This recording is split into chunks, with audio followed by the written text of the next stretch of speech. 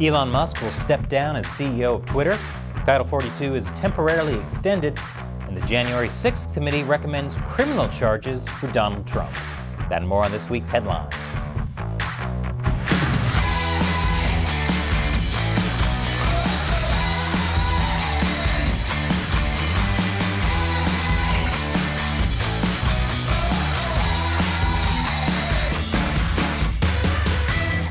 Welcome to America Uncovered. I'm Chris Chappell. Louisiana and West Virginia banned state officials from downloading TikTok on devices used for government purposes. This is over fear that China could use it to steal data or spy on the U.S. government. Within the past 2 weeks, 19 states have at least partially banned TikTok on government devices. And a proposal to ban all federal employees from using TikTok on government devices will be included in the federal funding bill. This was after the Senate unanimously approved this measure. Wait, unanimously? The Senate doesn't agree on anything unanimously. Even if there was a bill that asked if this adorable good boy deserves a treat, which he absolutely does, you just know some Democrats would object, saying we should ask the dog its preferred pronouns, and some Republicans would object, saying he's just asking for a handout. Elon Musk has been voted off of Twitter. At least that's the results of a poll Musk conducted where he asked if he should step down as the head of Twitter. He said he would abide by the results and announced he would step down as CEO once he found a replacement. But the question is, who will replace Musk? Some people already decided to take their shot, including Tom from MySpace, because who doesn't love and remember their first friend? And Snoop Dogg. One positive of Snoop Dogg running Twitter is it would mean longer tweets, since I bet his first act would be to increase the character limit from 280 to 420. Last week, Musk banned several high-profile journalists, which included writers for the New York Times, CNN, and the Washington Post, without warning. These journalists had all been critical of him. Barry Weiss, one of the journalists Musk handpicked to reveal the Twitter files, criticized him for banning these people, saying, "The old regime at Twitter governed by its own whims and biases, and it sure looks like the new regime has the same problem. I oppose it in both cases, and I think those journalists who were reporting on a story of public importance should be reinstated." Musk responded, saying, rather than rigorously pursuing truth, Weiss was virtue signaling to show that she was good in the eyes of media elite to keep one foot in both worlds. Musk claimed he was being doxxed. These journalists violated a new Twitter policy, and a stalker followed a car his young son was in, thinking it was him. This all stemmed from the account Elon Jet, which was banned for tracking Elon Musk's private jet. Musk blamed Elon Jet for the stalker following his son. However, authorities said they don't see a link between the stalker and the Elon Jet Twitter account, since the confrontation took place 26 miles from the airport where Musk's jet was last reported. Also, the stalker may not have even been a stalker.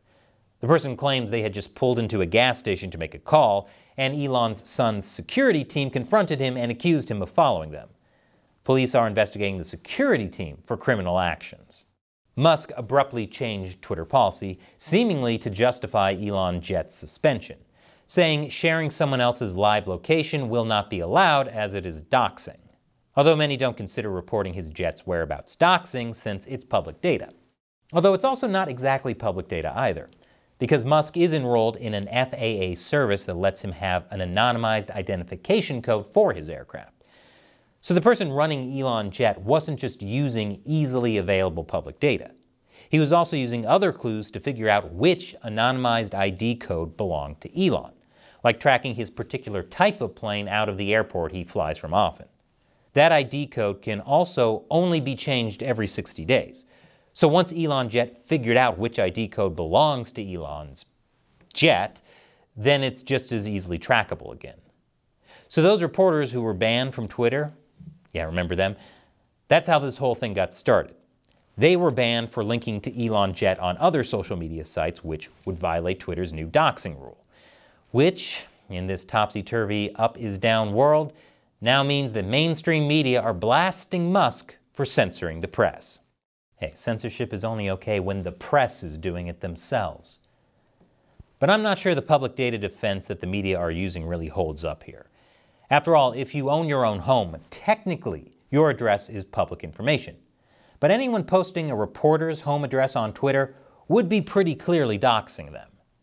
Not to mention, what you like on TikTok is also public data, but you wouldn't want an entire Twitter account devoted to broadcasting yours, would you? Good luck finding work when everyone knows you like those lewd Billie Eilish deepfakes. Man, TikTok really should be banned.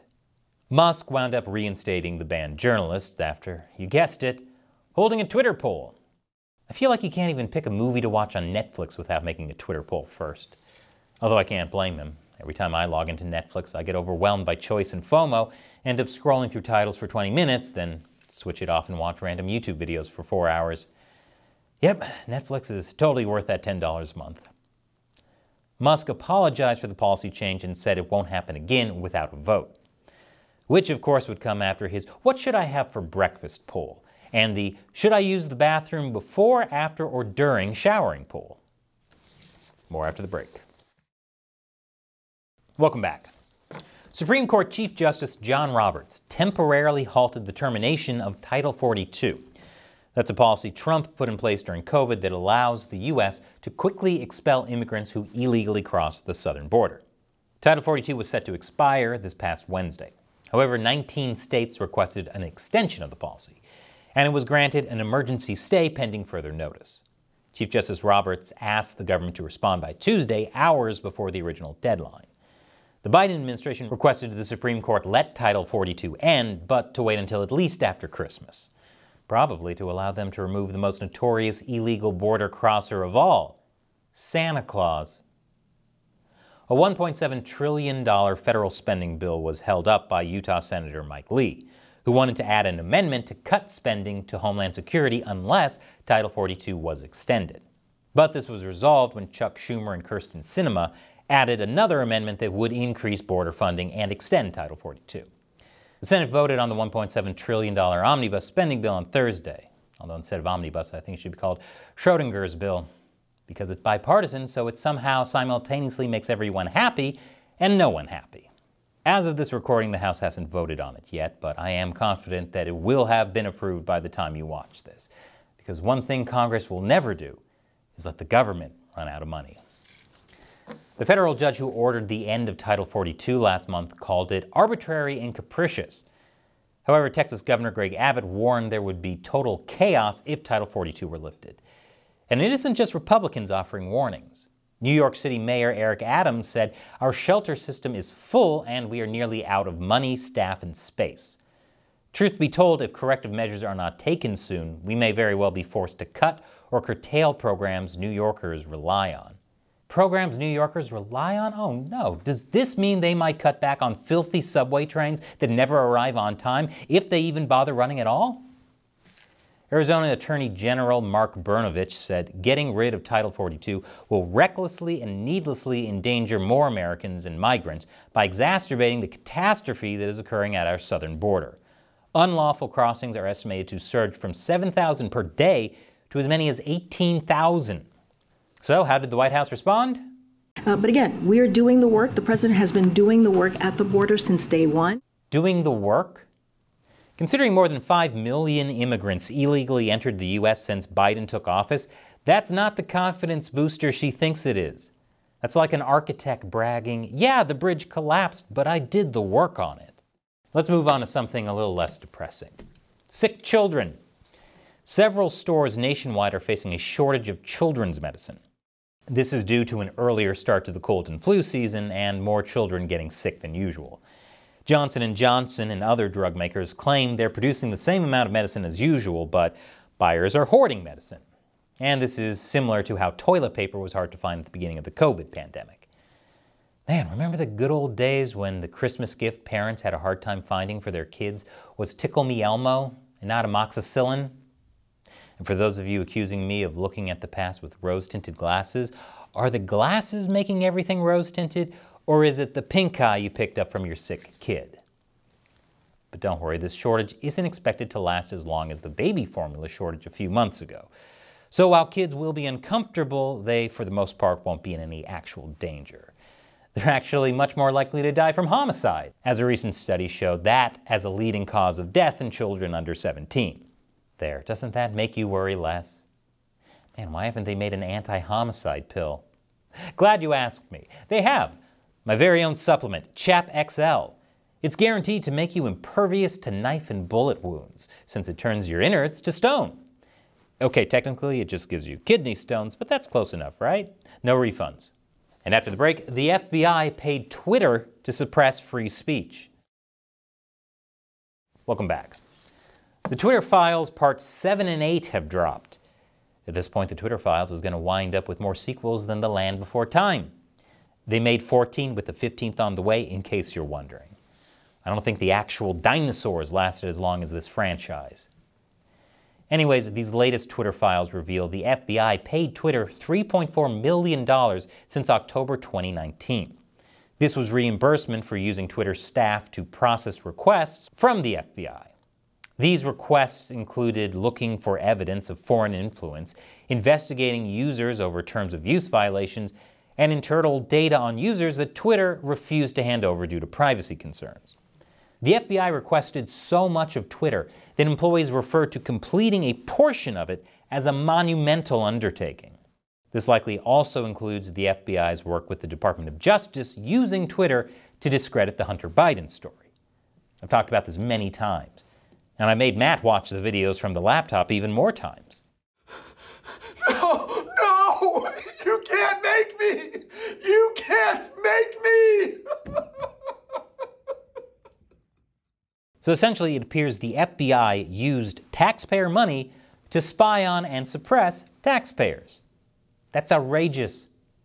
Mainly because if someone wanted to spend money for some shady establishment to shut them up for being naughty, it shouldn't be the FBI. It should be this woman. Stay in your lane, feds. Speaking of people who have been silenced, Donald Trump. The January 6th panel recommended the Department of Justice bring criminal charges against Trump for his role in the January 6th Capitol riot. The committee released a 154-page summary detailing their findings. Wait, 154 pages is just the summary? Does that mean there's a 1,500-page extended Snyder cut of this out there? The charges the committee recommends are obstruction of an official proceeding, conspiracy to defraud the United States, conspiracy to make a false statement, and incite, assist, or aid or comfort an insurrection. Now, the January 6th committee's recommendations aren't legally binding. It's ultimately up to the Justice Department to decide if they'll pursue these charges against Trump or any of his allies, despite the criminal referral. Maybe, like Elon Musk, they'll hold a Twitter poll. I don't know if Trump will be charged for this, but I know what he should be prosecuted for. Selling these NFT digital trading cards for $99 each. No one would actually buy those. What's that, Shelley? Okay, apparently a lot of people actually bought them. They sold out almost immediately, raising $5 million. And the price of the NFTs has risen to more than double their original mint value. This is despite several people doubting Trump, saying he timed the market wrong and that it was a disastrous start to his presidential campaign.